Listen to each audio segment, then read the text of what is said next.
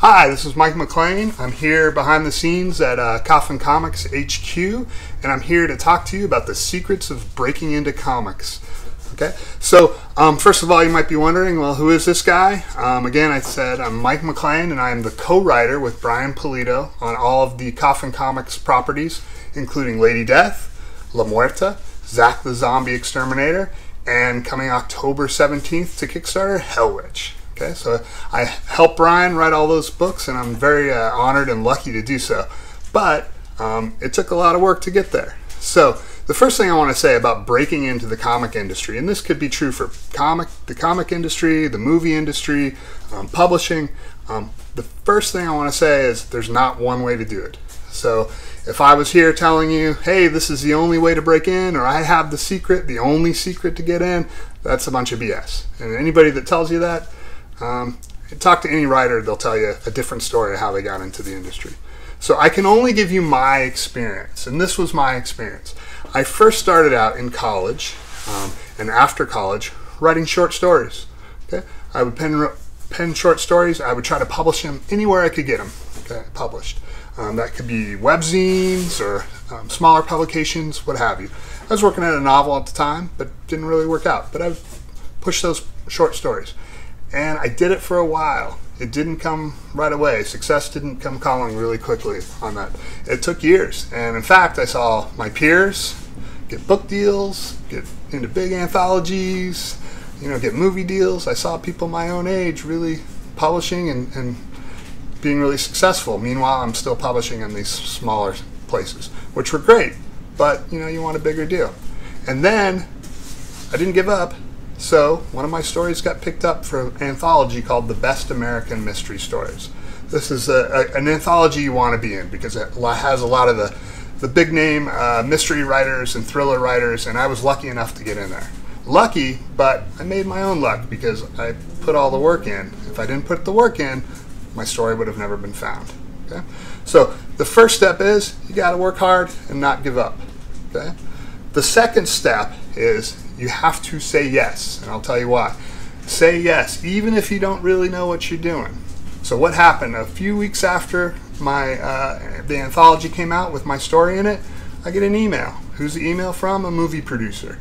But not any movie producer. It was from New Horizons, which is the home of the legendary producer Roger Corman. If any of you movie freaks out there don't know him, Roger Corman has probably produced or directed more films than anybody in the world. Okay? A lot of low budget but fun, great films. And they asked me, they said they liked my story and asked me, hey, do you want to write a screenplay? Okay? What do you say if somebody asks you that? You say yes. Even if you don't know how to do it, even if you're a little bit afraid to do it, even if it's not really what you sign on for. Now, luckily enough, I was very interested in film as well, and I took screenwriting classes before that, and I studied the genre quite a bit, so I kind of knew what I was doing. But even if I didn't, I would have said yes. So luckily, I was able to produce. I was able to write a screenplay that they liked, and they asked me to do more. Okay? So eventually, those screenplays started showing up on places like Sci-Fi. Like Sharktopus was on Sci-Fi. I had Sharktopus, Piranhaconda, Attack of the 50-Foot Cheerleader. All of those were produced by Roger Corman, and I had the great pleasure to be able to write those. All right, so that's saying yes. Even if I don't know what I'm doing, I'm going to say yes to an opportunity. The other one is to seek out those opportunities. What did I do? I still wanted to write comics. I was a comic fan since I was a kid.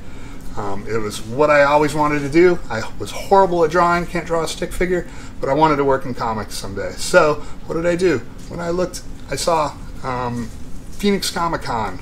There were several panels, and who was doing one of the panels was Brian PULIDO, a very well-known and local comic book creator. But more than that, he was also a movie producer, writer, and director. So I had some sort of connection there. What did I do? I went to one of his panels.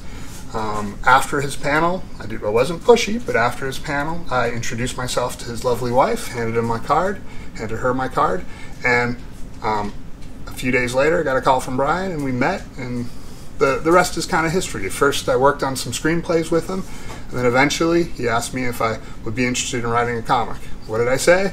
I said yes. All right, so those are the three keys. You got to work hard and not give up. You got to say yes to opportunities. But another one is you got to make your own opportunities, which I tried to do when I looked up somebody in the business. Now, is this me suggesting that you go and find Brian and start bugging him for a job? Of course not, no. But if you're somebody with not very much experience and you need to make your own experience, Comic Book Convention is a great place to go. They have all sorts of panels where they introduce writers to artists. You can go there, you can create a web comic, you can write short stories. You got to get your material out there first before you can kind of, you know, court those producers of the comic books and the film and stuff. So that would be one way to break into the industry. That was my way. So hopefully that was helpful for you, and if you like seeing behind the scenes videos, check us out for more.